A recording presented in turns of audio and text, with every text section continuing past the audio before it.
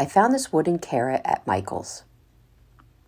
With my R16 Klingon brush and Mandarina from Wise Owl, I painted the lower part of the carrot, and this did take 2 coats. Once that was done, I did a mixture of a few colors to create this green because I did not have a correct green, and I painted the top part of the carrot. I found these Waverly stencils at Walmart that came in 3 in the pack, and I chose this particular pattern for my carrot. Using cashmere from Wise Owl and a foam roller, you want to load, unload, and make sure your roller is very dry, and we put the paint all over the stencil.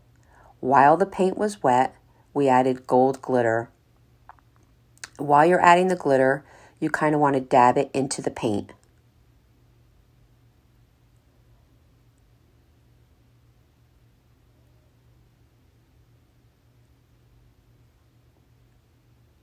Once you lift up the stencil, you just want to make sure you have something to drop the excess glitter into. So happy how that came out. Now I have some acrylic spray, it's a sealer, and you want to get that on the glitter so it stays in place. I now have a orange burlap that I'm cutting down into a strip, and I'm going to use it as a ribbon. And I'm going to show you guys what I call a straight ribbon. And what it is, or a straight bow, you take a lot of different ribbons. Of course, you're going to choose colors that are matching your project. I am putting an angle cut at the end of each piece. I want to say my pieces are about 5 inches long. And you kind of want to start with fat to skinny. And you can use material. Again, I always like ribbon that has the wire edge in it. I just always feel that at the end it doesn't flop on you. But once you get all your pieces, you want to kind of put them in a crisscross, different directions so that they all stand out. You can use jute, or I'm using a thin ribbon at the end and tying it all together. What's great about these bows is you save a lot on ribbon. And they are fun with a lot of character because of all the different aspects of it. So here's my straight bow. The ribbon I tied it with, I left very long. And now I'm just cutting some excess to make it look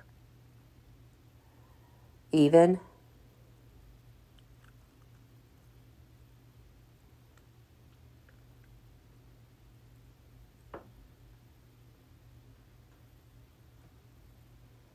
And these long tails are what I'm going to use to tie to the top of my carrot.